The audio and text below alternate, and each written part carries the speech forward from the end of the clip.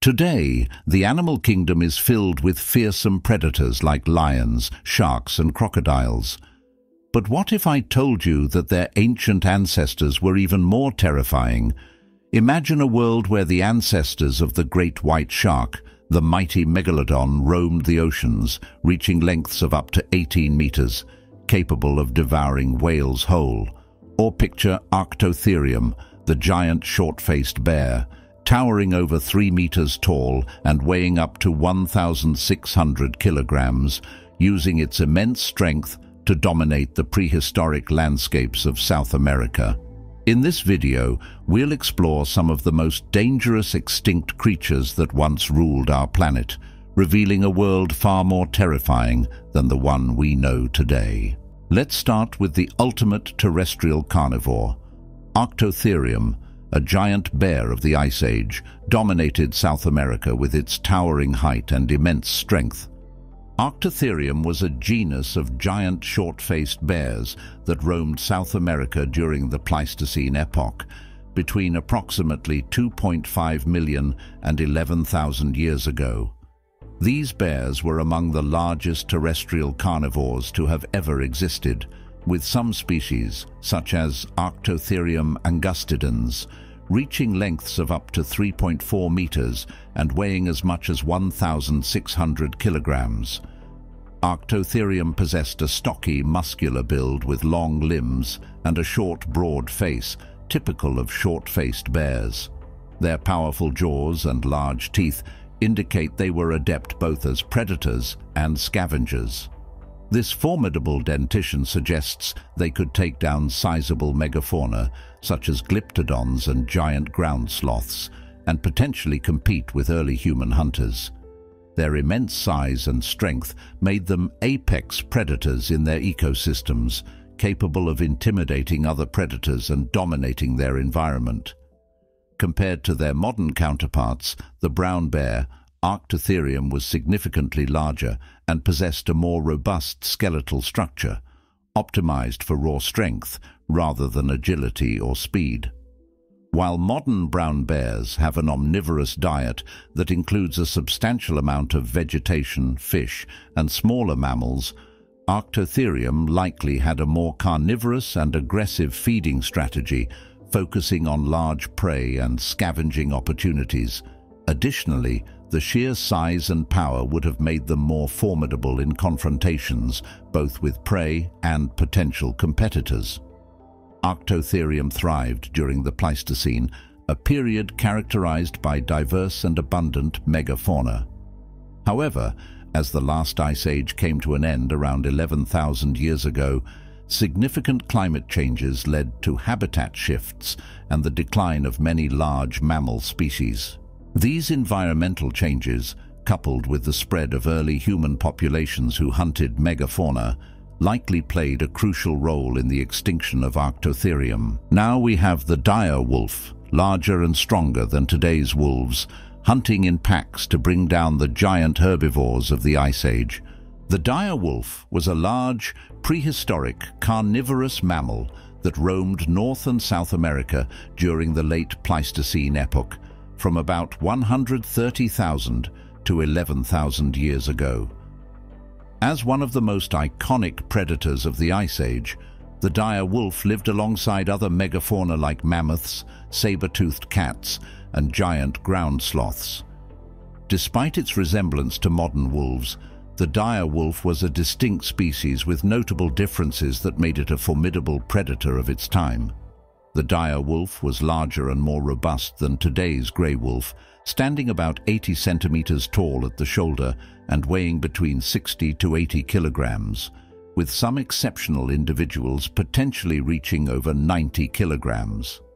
Its body was stockier and more heavily built, with a larger, stronger skull and more powerful jaws, adapted for taking down large prey and crushing bone.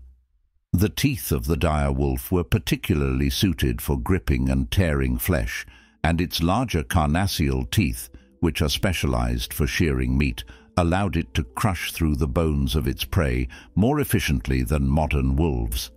Fossil evidence suggests that dire wolves likely hunted in packs, similar to modern wolves, and their powerful bodies made them capable of hunting the massive herbivores that roamed the Pleistocene, such as bison, horses, and even juvenile mammoths.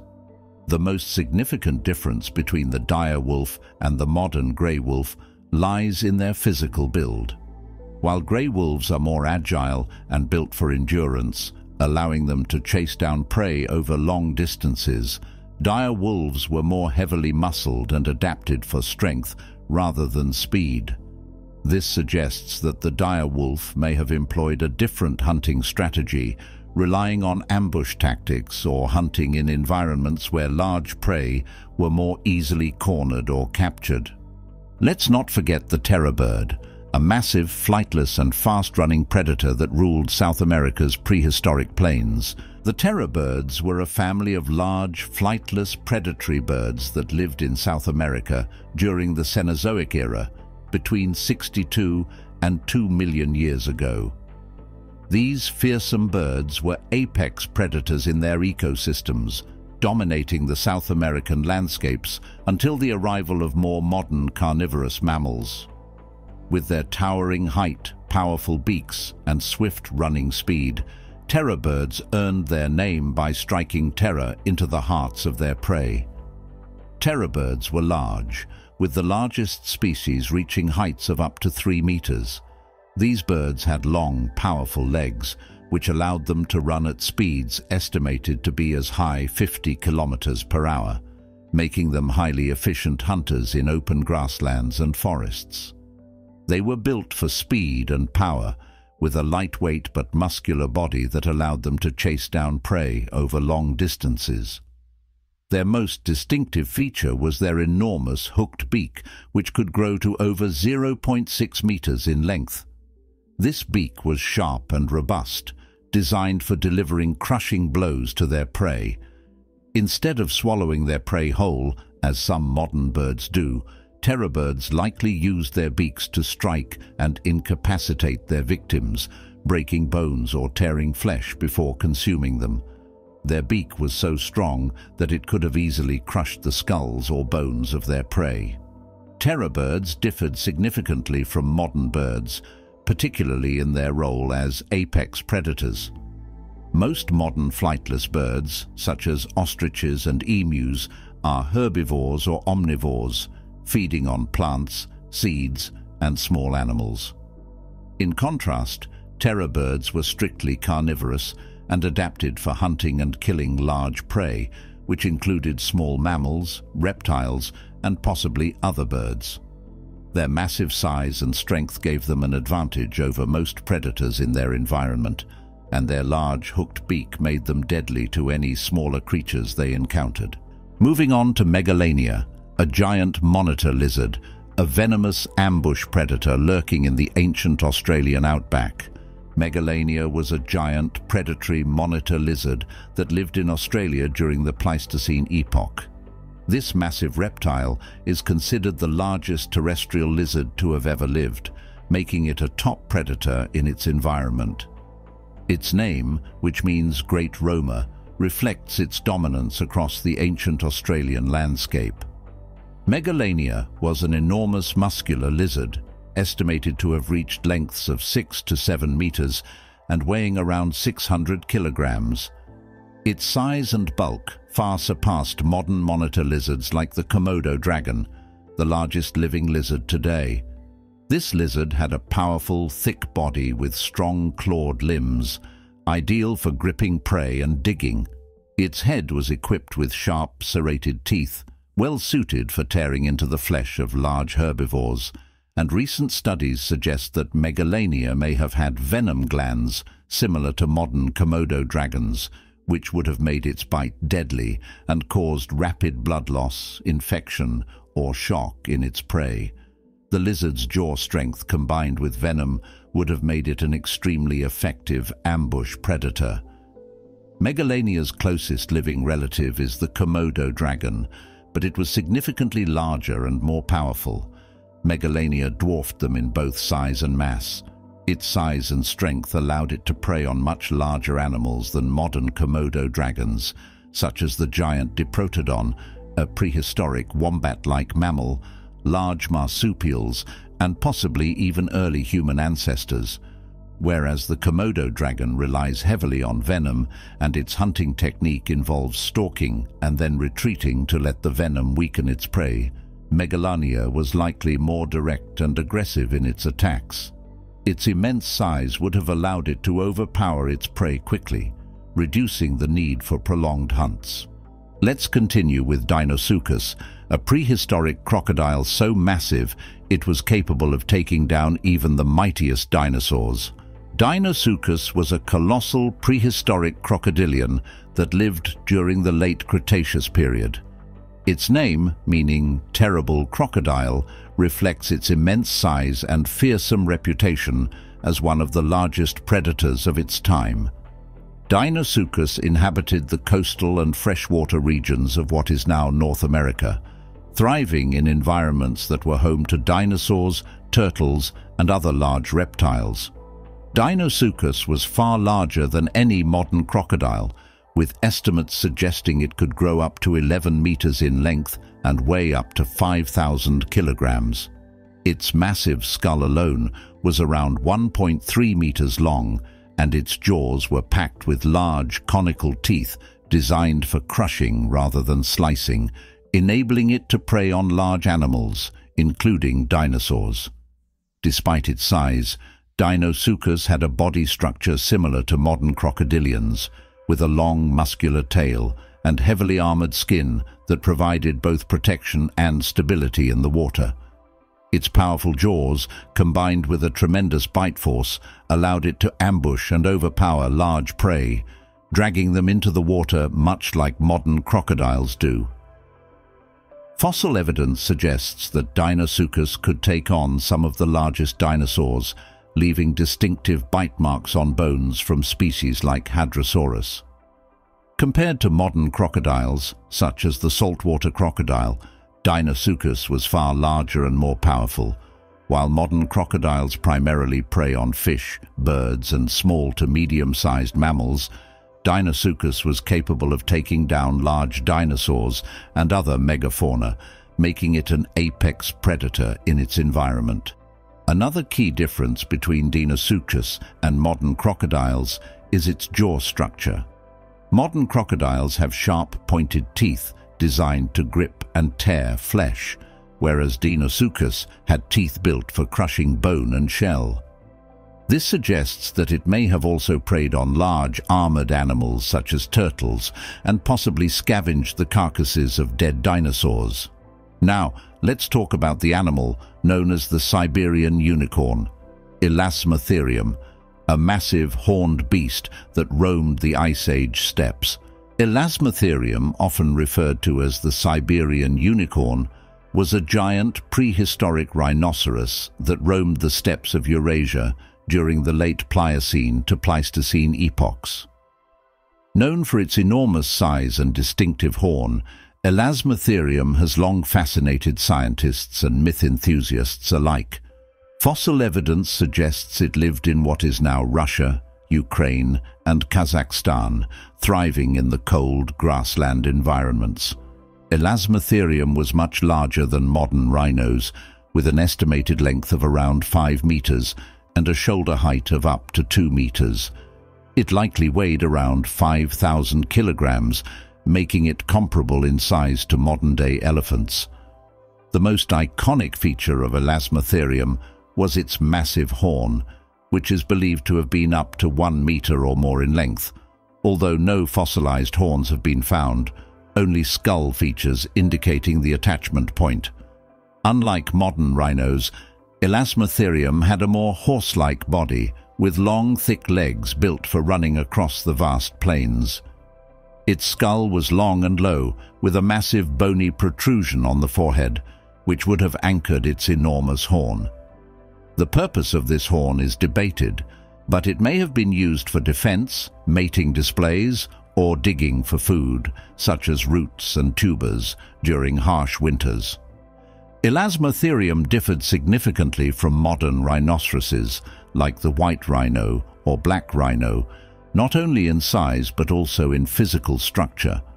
While modern rhinos have shorter, stockier bodies and two horns, Elasmotherium likely had a single massive horn. Modern rhinos are primarily browsers and grazers, consuming vegetation such as leaves and grass, but Elasmotherium likely fed on tougher grasses, shrubs, and perhaps roots due to the more extreme, colder environments it inhabited. Next, the cave lion, a giant of the Ice Age, hunted the largest prey across the frozen landscapes of Eurasia.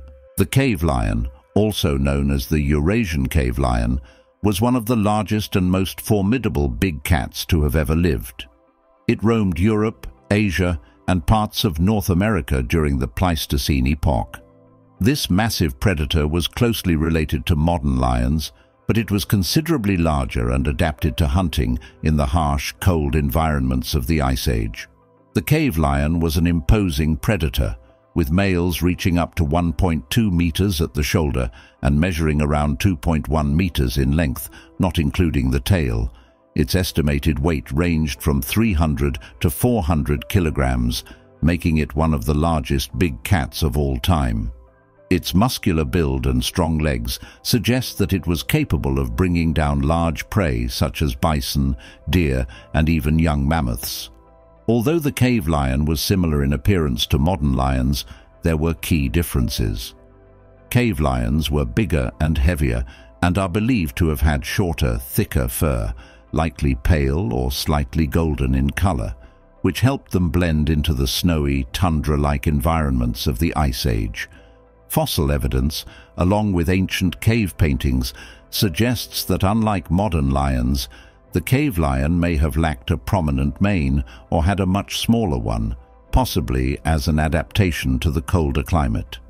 The cave lion's skull and teeth were robust, with long canines and large molars designed for gripping and slicing through thick hide and muscle. Like modern lions, it likely used a combination of strength and teamwork to take down prey, though it was adapted to hunt in a more challenging Ice Age environment. The next animal might be one of the most terrifying of all time, the ultimate ocean predator, Megalodon, a shark so massive it could swallow whales whole. Megalodon was a gigantic prehistoric shark that lived during the Miocene and Pliocene epochs. As one of the largest and most powerful predators in Earth's history, Megalodon dominated the ancient oceans, preying on large marine animals, including whales. Its name, which means big tooth, reflects the massive size of its teeth, some of which measured up to 18 centimeters in length. Megalodon was a colossal shark, with estimates suggesting it grew up to 18 meters or more in length and weighed as much as 50 tons. By comparison, the largest modern-day shark, the great white, typically reaches only about 6 meters in length. Megalodon's body was thick and muscular, designed for power rather than speed, with a large, torpedo-shaped body that allowed it to move through the water efficiently while maintaining control over large prey. Its teeth were not only enormous, but also thick and serrated, making them perfect tools for slicing through the flesh of large marine mammals like whales and seals. With an estimated bite force of up to 40,000 pounds per square inch, Megalodon had the strongest bite of any known animal. Its jaws were so large that they could open wide enough to swallow smaller marine animals whole, and its hunting strategy likely involved ambush attacks, targeting the soft underbellies of whales or incapacitating them with a powerful bite to their flippers. We've journeyed through a world where colossal sharks, giant bears, and towering birds once reigned supreme, each one more terrifying than their modern-day counterparts. These ancient predators shaped their ecosystems and left behind a legacy that fascinates us to this day. While these creatures have long since vanished, their incredible stories remind us of the ever-changing nature of life on Earth. But of course, there were many more terrifying animals back in the days, such as giant apes and dinosaurs that looked like a duck on steroids. Make sure to watch my other video right here, where we explore the ancient world of prehistoric Asia and the fearsome predators that inhabited this continent. Thank you for watching, and I will see you there.